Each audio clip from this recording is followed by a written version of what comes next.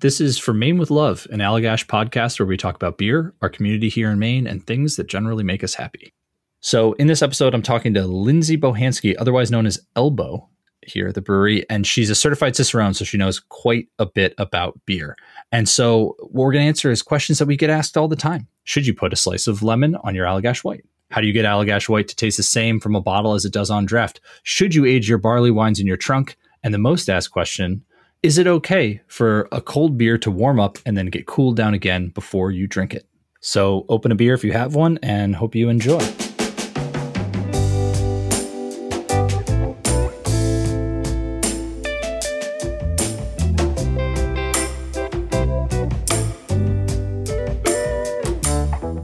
Hi, Lindsay. Hello.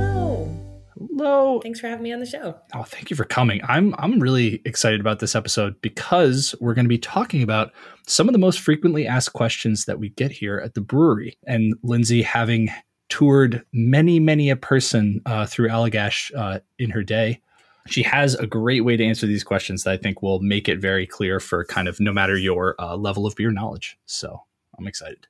Yeah.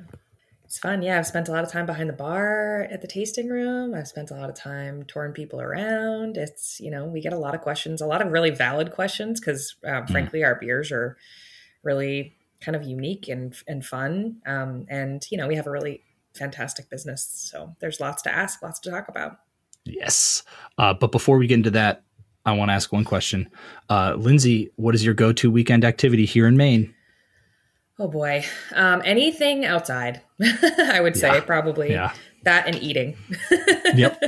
There's a lot to eat. Yeah, I love to cook and I love to hang out at home and cook and get outside as much as possible. So in the, this time of year when it's cold, we do a lot of, hiking out in the woods. We do snowshoeing, ice skating if we can. It's a lot of fun. Love it. Yeah. That's awesome. Yeah. What about you, Brett? Ooh, I didn't want you to turn it on me. I didn't really think about it. I think Willard Beach is definitely a good one. But yeah, it's great. Dog friendly. My dog Chip loves to chase a ball. It is his life's journey to find a ball and to chase the ball. So that's always very fun to get out on the beaches. Nice. All right. To dig in. The question of the day, we're taking the biggest one first because this is the one that we get the most frequently at the brewery. Absolutely. And it's a very valid question and I'm excited that we get to answer it. So I think I've said that a couple of times. I'm sorry. I am actually. Can a beer get cold and then warm up again without it getting skunked or oxidized or ruined in some way? Yeah. Definitely our number one most asked question, especially in the tasting room, because we store all of our beer cold. And so sometimes people panic like, oh my gosh, I'm not going to be able to keep this cold. What should I do? What can I do? Can I still buy this beer? I have to drive back to New York. I have to, I'm getting on a flight. And it comes up, all the time. And beer is best kept cold. That's why we do it. And so the longer you can keep beer cold, the better. But it does not hurt a beer to go from cold to room temperature and then back again. And our brewmaster, Jason, is actually really vocal about this issue. He's very passionate about it. He wants to keep our beer cold because really that's what's best for the beer. And that negligible warm up is dwarfed by the best practice of keeping it cold in the first place. So it's much, much, much better for us to store it cold, keep it cold for as long as possible. And then for somebody to get it in their car, drive back to wherever they're going, have it, hit room temperature, then put it back in their fridge. Totally fine. Doesn't hurt the beer at all. So don't panic. Beer can get cold and then warm up and then get cold again. That's awesome. So I'd love to add a little bit of nuance to the answer too. And so I guess, Lindsay, could you explain why it's not necessarily good for a beer to get too hot though? Sure. Yeah. So, and I don't know if just to address your comment about skunking, because I think that's the concern is that, sure. that if cold beer gets warm, it'll get skunky. And it's not actually the temperature that does any skunking to beer. It's light that makes beer skunky. And so because we keep our beer either in dark brown glass bottles or in a can, you can't really, it's very hard for it to get skunky. And it's the light actually interacting with the hops in beer that makes it skunky. And so, I can say without a doubt, the temperature has nothing to do with skunkiness. And, it's better to keep beer cold because it'll keep the beer it'll keep the beer tasting freshest longest. Mm-hmm. So if you keep your beer at warm temperatures for a long time, say like in a really hot car for a week, accidentally you leave a case of beer in the car for a week. Mm-hmm. I've done it before. It's happened. Oops. Yeah. Then, that it makes the beer age faster. So the warmer a beer sits at, and for longer and longer temperatures, it makes the beer go bad quicker. And it's nothing that's going to make you sick or anything. It's just that beer will just not taste as fresh. It'll increase how quickly the beer oxidizes at warmer temperatures. And that oxygen makes beer taste papery. It tastes like cardboard.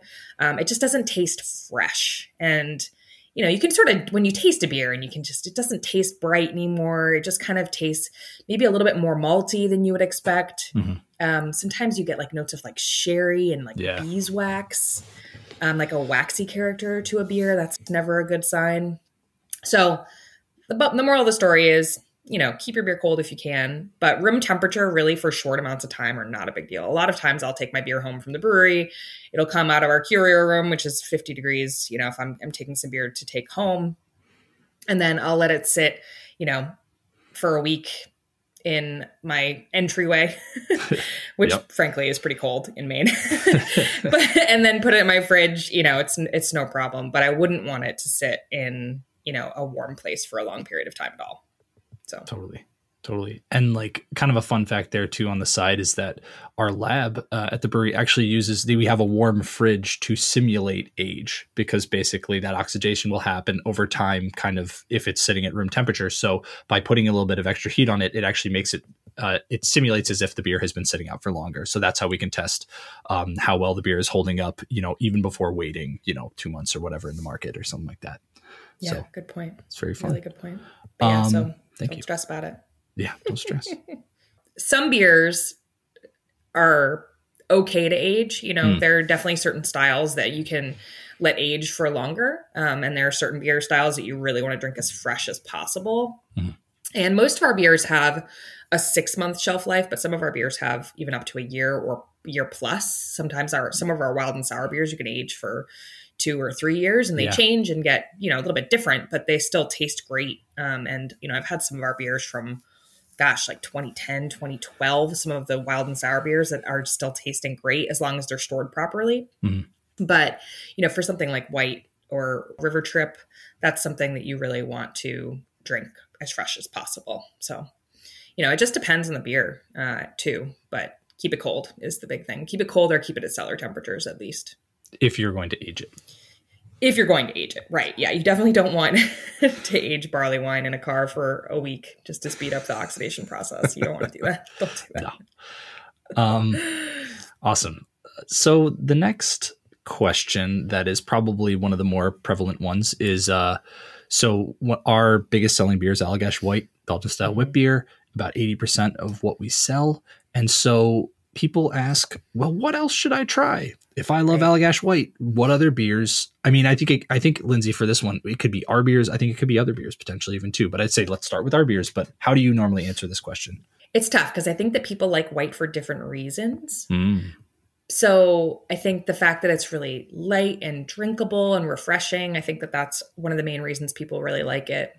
And so sometimes, I'll recommend somebody try a beer we make called like Fine Acre, which has those kind of light, crisp notes, but then you also get the Belgian yeast character that you get from white, but it's still really drinkable and refreshing. If people really love Belgian flavor, then I'll always recommend Triple, which is quite a bit stronger than white. But if you're looking for that kind of bright, refreshing, but also a little bit stronger, a little bit sweeter, Triple is always a great place to go. That's another one of our year-round beers. And if you like hops too, because some people, beer drinkers like lots of different things. If you like kind of hoppy, citrusy notes, then River Trip is also a really great option for people to try. But if you're not into hops, I wouldn't recommend that. But those would be, and 16 counties too. People typically who like white, they really enjoy 16 counties. You still get that kind of citrusy, almost a little bit like Belgian yeast character as well, but just a little bit different, a little bit more of a golden ale, pale ale vibe to it. Very approachable. It's really nice, easy drinking beer as well. So as far as our beers are concerned, those are the ones that I usually recommend to people. Totally. If they're looking for something in our family of beers. And then, you know, you can find some really cool, you know, Belgian style beers around. Oxbow makes some of my favorite other beers, like light, bright, refreshing. They don't really do a wit beer, but they make a lot of saisons, and those are great. And if you like wit beers, you probably like saisons too. So I don't know. There's lots of different beers out there.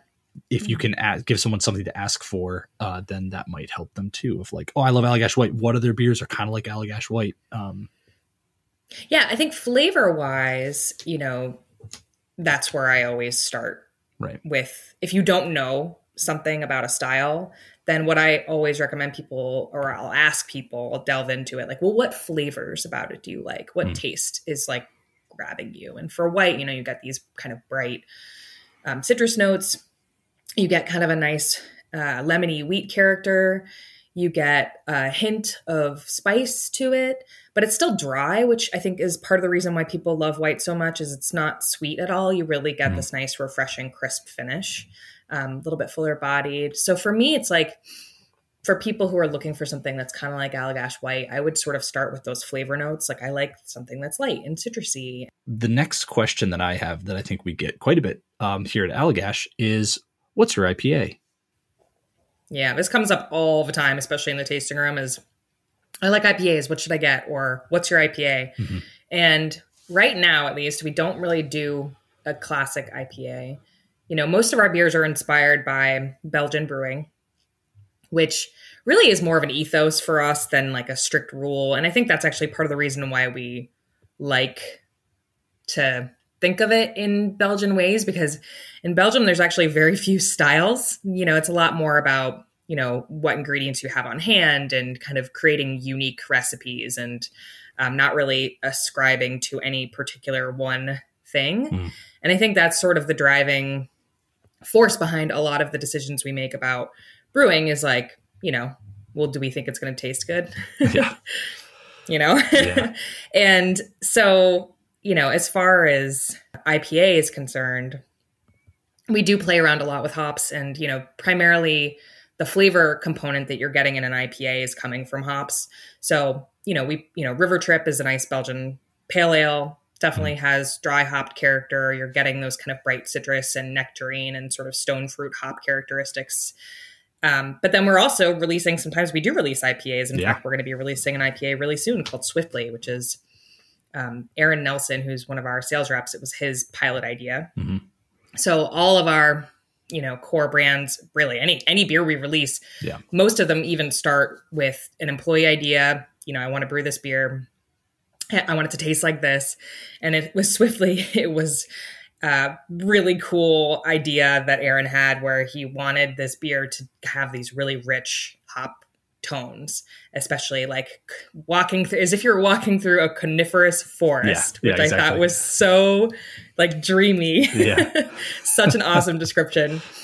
But, you know, so yeah, we don't really always have an IPA necessarily, but we always have something that's a little bit more hop forward that people can reach for. And I think, you know, we'll continue to play with IPAs in the future.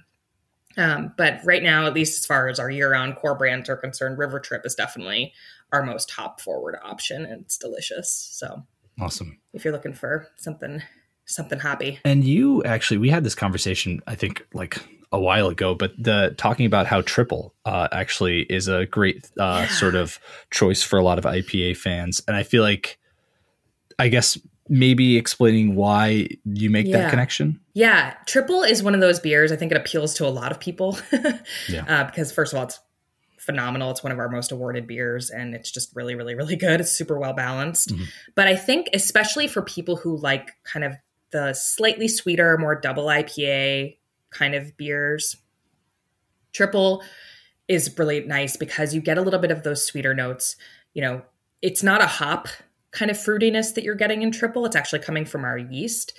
But I think it sort of appeals to people that like those kind of fruity hop notes that you're getting right now in a lot of hop forward beers, especially because, a lot of hop forward beers right now are not particularly bitter. It's not like the mid 90s, early 2000s when the bitterness war was raging in craft beer. Yeah. Now it's more about, aromas and flavors of hops. And I think in triple, you get a lot of those kind of similar fruity characteristics where you're getting notes of like passion fruit and tropical notes that you can sometimes find in a lot of really cool hops. So I think for people who like slightly sweeter, slightly stronger IPAs, triple, it just like hits all the notes that you're looking for. And, it's still really, really drinkable, which is really nice. And a lot of people don't really know what a triple is, but it's actually a style of beer. And so if you're out there and you like double IPAs, go find a triple. It's great. You'll love it. There you go.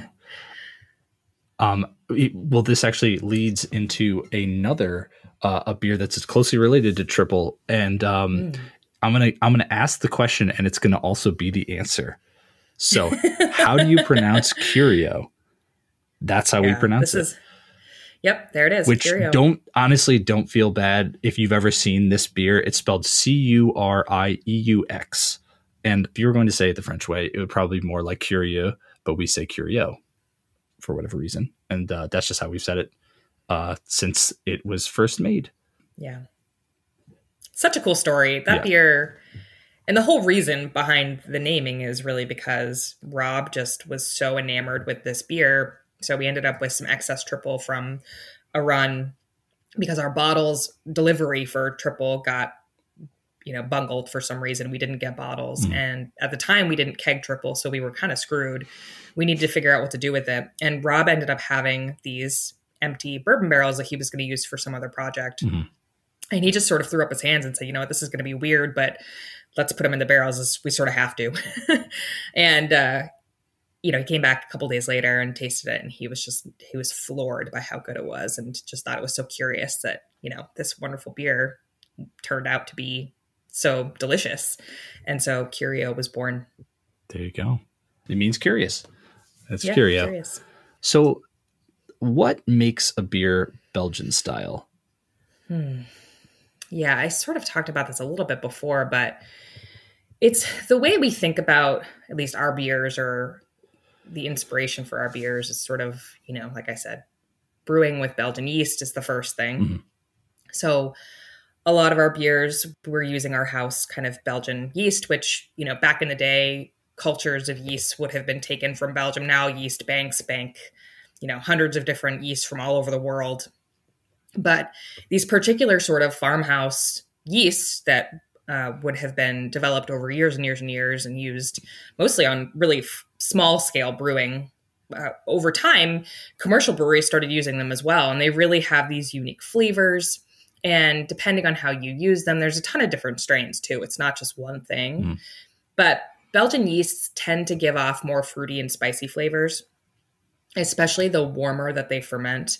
And so you can actually control a lot of the fermentation, a lot of the flavor you're getting from Belgian yeasts by just controlling the temperature of the fermentation. So for example, even with Allagash White, we don't let it get too warm when we ferment it, so that you really kind of that Belgian yeast character is more refined. It's more allowing the wheat and the Curacao orange peel and some of the other flavors to kind of come together, and you really get this amazing balance of flavors that way. But you also definitely get those kind of fruity Belgian yeast notes and a little bit of like a spicy note as well from the yeast. So it's all about balance, but Belgian inspired brewing, it can have a lot of different. There are definitely some specific Belgian styles. For example, the triple, that's a really kind of classic Trappist style, literally brewed by monks. And we make our own kind of interpretation of that style. A wit beer is also a specific style of brewing that's been around for hundreds of years and almost went away at one point, but kind of got brought back. So those are also, there are specific styles of beer that really have Belgian roots. But then, anytime you brew with a Belgian yeast, you're going to get those Belgian characteristics. So I think that's sort of where we land with, being Belgian. It's like we use it loosely. It's more of a, like I said, it's more of an ethos than it really is, and a guiding light than it really is anything one thing. Totally. And I have a wild card. This isn't even on our list, but I thought of it, and I want to hear your off the cuff answer. What's the difference between an ale and a lager? That's such a great question. And really, it's a simple answer because ales and lagers are the two categories really of beer. Almost all beers fall into either an ale category or a lager category. And it's the different types of yeast that either prefer colder temperatures, which are in the case of lagers, or warmer temperatures. And when I say colder, it's like, between 40 and 50 degrees versus, 60 to 80 degrees, depending on the yeast. So all beers fall into one of those categories. Most of the beers we do at Allagash would fall under ale category. But sometimes I'll hear people say like, "Oh, I don't really like ales." Yeah, it's like that's like most beers. Yeah, or at least half. Yeah. The thing, or I'll also hear people say, "I don't like lagers," right. And there's such a huge range in lagers too. Just because you're using a lager yeast doesn't mean you can't also use lots of hops or really beautiful chocolatey malts or things that you can pull together. So, beer has so many layers. Totally. There's a beer for everybody out there. Totally. And I think the thing I feel too is that like, I don't fault the person who says I don't like ales, because I'm sure they've had a number of ales that they're like, you know what, these just aren't my style. But I think like Totally. The thing that makes it so difficult is that like we were legitimately having a conversation on what to call a beer like 2 weeks ago with our brewmaster and some of our lead brew team, because it was brewed with an ale yeast, but it was fermented at lager temperatures. And so the question became like, yes, technically this is an ale. We should probably say ale, but there are certain expectations that come with that, where when someone tasted the beer, if you just gave someone that beer and they knew a fair bit about beer, they would probably say it was a lager. But it's like, you have that nuance where there are so many different ways to take it that it is confusing, ultimately. So Totally. The distinction as far as the yeast is concerned, as far as ales versus lagers, ales are top fermenting yeast. So that means that the activity of the fermentation is happening at the top of the tanks, whereas lager yeasts are bottom fermenting, which means that the activity is actually happening at the bottom of the tank. And that actually even changes the types of tanks that you use to make the beer. So with lagering tanks, they tend to be longer and shorter, whereas with, if you're using a lot of ale yeast, you're using a tall conical fermenter because you want a different type of atmosphere for those yeasts to actually do their thing. So it's a little complicated, but that's definitely one of the things you'll see if you kind of read about the difference between ales and lagers. Yeah. And I think one of the questions we actually get a lot too is like, I don't really like beer, but I like white, Yep. or people will say, I don't really like beer, but I tend to like sours, or, they'll ask like, what should I try if I don't really like beer? And that's a tough one because you don't really know everybody's, background experience about what it is that they don't like. Maybe they don't like hops. Maybe, they've had a very bad experience with bitter tasting beers, or beers that, were too bland, like some super light lagers out there. There's a lot of, crisp, light lagers, people might just not like that flavor, but you give them a nice rich chocolatey stout, or, a nice tart raspberry wild ale. And all of a sudden it's tasting more like these other flavors that they do like coffee and chocolate. And, maybe, you like really tart lemonade, try a sour, try something funky. Speaking of sour and wild beers, Lindsay, could you just kind of tell me a little bit, what's the difference between a sour and a wild beer? Oh man. Yeah. It's kind of like one of those, it's a big question. And, sort of at Allagash, pretty much all of our beers are what I would describe as, all of our beers that have acidity, I should say, are wild, but not all of our wild beers are sour. That makes sense. Does that make sense? Yeah, totally. So we brew with some strains of yeast that are kind of wild or cultivated from the wild, called Brettanomyces, different strains of Brettanomyces yeasts. And Brettanomyces doesn't really contribute a ton of acidity to beer, but it does create these really fun, funky, and fruity, especially, flavors. And we tend to pick wild yeasts that really inject flavors like pineapple and tropical fruit notes like that, as opposed to the yeasts that are creating a lot of like ultra funky flavors. And, a little bit of funk is great. It adds a lot of character and depth to beer, but that just tends to be where we go as far as wild is concerned. And then we also play around with different mixing of different Brett strains with bacteria. And it's actually the bacteria that makes beer sour, just like in yogurt or in kombucha. It's the bacteria in there that's actually creating acidity and making that element shine. And there's a couple different ways that you can brew a sour beer, which is really just a component of the flavor. There's not really like there isn't just one type of sour beer. There's a huge, enormous range. And so it is confusing and complicated because there are certain styles that are kind of by nature sour, but there's really two main ways to make a beer sour. Traditionally, you can do a kettle sour method. Kettle souring is a way that you can kind of add lactobacillus, which is that bacteria, into the kettle and kind of do what's considered like a quick souring method of making a beer have extra acidity. And then when you boil, you sort of fix the amount of acidity that's in there so you can have like a really tart beer really quickly. Whereas most of the wild and sour beers that we're doing at Allagash are sort of the slow traditional methods that you would find in Europe, especially in Belgium and France, where you're adding these microbes over time after there's already been an initial fermentation. So a lot of times what we'll do is we'll brew a beer. It'll kind of do a primary fermentation in a conical tank in one facility, and then we'll send it to our wild and sour area where we'll add some lactobacillus and also pediococcus. And then those souring bacterias will take on a whole new flavor profile. And most of those microorganisms, they need a little bit of oxygen in order to keep doing what they're doing. So that's why we're using a lot of barrels. We use a lot of kind of fun tanks over there. We're using things like clay amphoras, and we even have a concrete tank in our wild and sour cellars. So some really cool techniques, some things that people have been doing for, thousands of years, aging in clay and oak. And those extra oxygen molecules really just help the beer to keep changing and becoming more interesting over time. Whereas, with a beer like white, we want to keep it in stainless. We want it to have as little oxygen as possible. So it's like a totally different way of brewing. Really fun, really time-consuming, labor-intensive process, but they make some really cool beers. Does indeed. But it takes time, so they're definitely on the pricier side as far as our brand are concerned. Totally.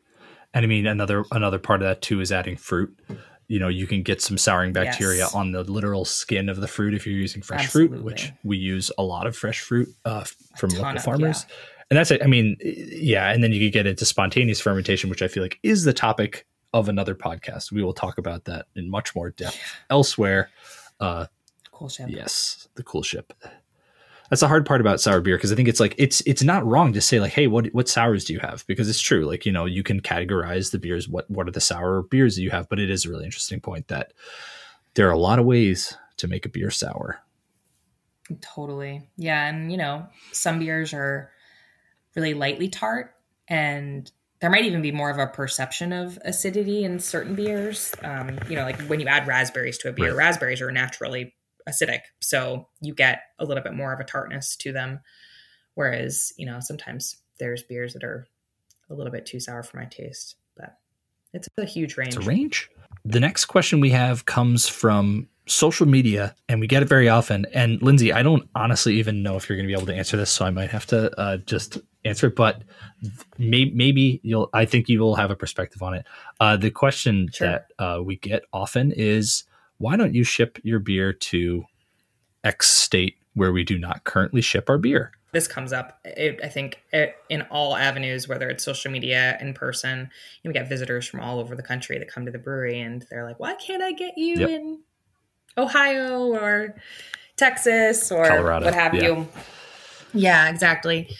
And the short answer is, we actually, at one point, we sold beer in 30 different states. We were actually selling beer in Texas and Ohio and some other states as well. And we were spread way too thin. We just weren't able to keep up with that much distribution. And so we pulled way back. Rob, our owner, just felt like we needed to focus in on the places that were, making sense for us as a business. And so we really focused in on the East Coast. And over time, we've been kind of chipping away at adding some places back. But really, it's so that we can keep the beer fresh, that we can keep, our customers happy. We can fulfill the needs of certain states as we need to, and not get overwhelmed, because there was definitely a point where Rob was totally overwhelmed with how many different states we were selling beer into. And I think the only thing I would add is I'd say take heart if you don't live in our current distribution footprint, because I feel like now more than ever, we're in a place where we just recently started distributing to Wisconsin. We recently started distributing to Florida. Which is very exciting. Yeah, that's a big one. That was where a lot of our fans were. And so who knows? Who knows what the future holds? Yeah. And I have one more that I feel like would be a fun one to end on. It's a little spicy one. What's best? Spicy. What's best, Lindsay? Bottled or canned beer? Oh boy. I had a feeling this one was going to come up. It's a little controversial. So at Allagash, our beers are bottled and canned. Some brands are bottled and canned, like Allagash White. We do in bottles and cans. Beers like River Trip and North Sky, we only do in cans right now. So, we make decisions about, the beers that we have, depending on the package. But the short answer is it doesn't really matter. As long as the beer is going in fresh, you're getting oxygen out of the package. There's not really a massive difference between bottles and cans, and each one sort of has its benefit. For like cans, obviously they're lighter, you might be able to pack them on a hike. That's really convenient. There's some convenience factors, but bottles are great too. There's nothing really wrong with drinking out of a bottle versus a can. We have actually done dozens of tests in our lab and in our sensory panel to actually test ourselves and make sure that the beers are tasting really consistent, because that was one of the things that was really hard when we started doing some canning, because most of our beers are bottle conditioned. And so that whole process really, I think we were nervous to do can conditioning, because we were worried that the flavor of the beer would be different, of either whether we force carbonated or if we can condition it, that the shape of the can or, the process would change. And so we did many, many, many tests to make sure that the beers were tasting consistent from package to package. And what we found was that in a blind taste test, we can't tell the difference.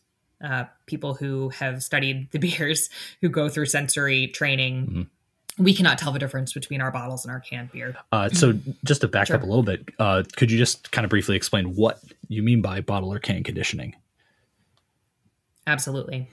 So bottle and can conditioning is where you add a little bit of sugar and sometimes yeast right at the very, very, very end of fermentation before it goes into the package, whether it's bottles or cans.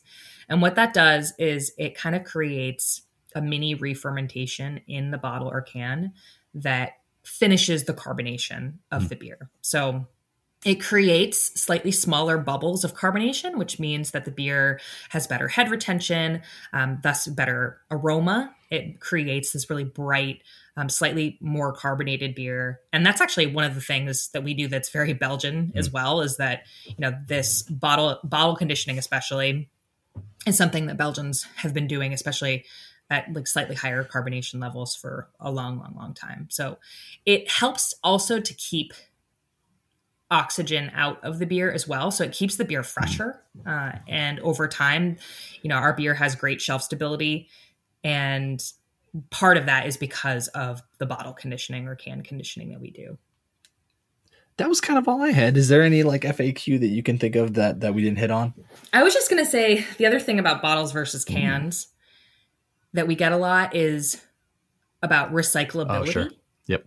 And we've done a lot of analysis of this as well, because obviously we want to do the best thing for the environment. And when you go back to like harvesting of aluminum and recyclability of bottles, there's actually almost no difference as far as the environmental impact of bottles versus cans. And so we have decided to do both. Yeah, and that was a big New Belgium study too. That was really helpful in kind of looking at all that information as well. So kudos to New Belgium. for putting that together. Yeah, it's good stuff. So another question we get quite a bit is pertaining specifically to Allagash White. And do we put a slice of fruit on our Allagash White? The short answer, Brett, is we do not. And the reason really is because we actually brew white with Curacao orange peel already added to it.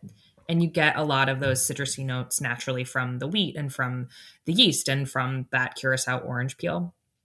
So we find that it's just perfect as it is. But that all being said, no shame. And if that's like your thing that you love to put a lemon wedge or an orange slice in there, there's no shame in that. However you like it. It's totally good. You can do it. It's fine. It's fine. True story. My brother, who is an Allagash White super fan, it is like before I started working at Allagash, it was his favorite beer. So it has nothing to do with me working here. He will always put a slice of lemon in that beer. And I'm like, you know what? I get it. That's what you enjoy. And I totally get it. Yeah. I actually have a theory about this, how the lemon versus orange thing came to be. And I think it started especially in my guess. Well, I don't know exactly where, but I think it was a way for bars that had like a lot of taps and maybe carried other wit beers like, Blue Moon or different types of whip because Blue Moon has an orange. They actually recommend that you use an orange. And so I think it was sort of a way to differentiate between beers like that and Allagash White, which is why I think especially in New England, they use a lemon wedge instead of an orange. Right. That's a little theory I have. It looks good. It's cool. It looks great. Totally. It looks great. And it also, I think, gives you an impression of what the beer is going to be like. Right. Like it's going to have that citrusy note. Totally. So I get it. But it's already got the citrus in there. You don't have to add it. All right, Lindsay, we've got another one. And this one comes in more on kind of a quality aspect of Allagash White specifically. We will sometimes get people who say, I love your Allagash White on draft. I got some bottles, brought them home, poured it out, and it did not look or taste like the Allagash White that I had on draft. So what is going on there? Yeah, what's up with that? Probably what's up with that is that when you're pouring an Allagash White, it's really important to make sure to rouse your yeast out of the bottom of the bottle or can. And what that means is that, some of the wheat has a lot of protein, and we use these Belgian style yeasts. And sometimes over time, little pieces of them will kind of accumulate at the bottom. And so what you want to do when you pour it is you want to give it a gentle swirl, gentle, you don't want to shake it, a gentle swirl. And then as you're pouring it, make sure to, dump out all of those yeasts and proteins, because it really does make a huge difference in the flavor of the beer. And it's not going to look the same, especially, or taste the same if you don't do that. So the way I always pour a white is I pour about half of it out into a glass, and then I swirl and decant the rest of it into a glass. And then the other thing I would say too is make sure you're using a glass, because not everybody does that. And it does, if you can smell a beer, it makes such a huge difference in the flavor. So if you're drinking something straight out of a bottle or straight out of a can, you're not getting, like with a draft beer, you get that full aroma effect from drinking it, from smelling it, I mean. And so that's the other thing too, is that if you're drinking a bottle or a can, it's going to taste very different versus drinking a draft pour. So always pour it into a glass too. That's good.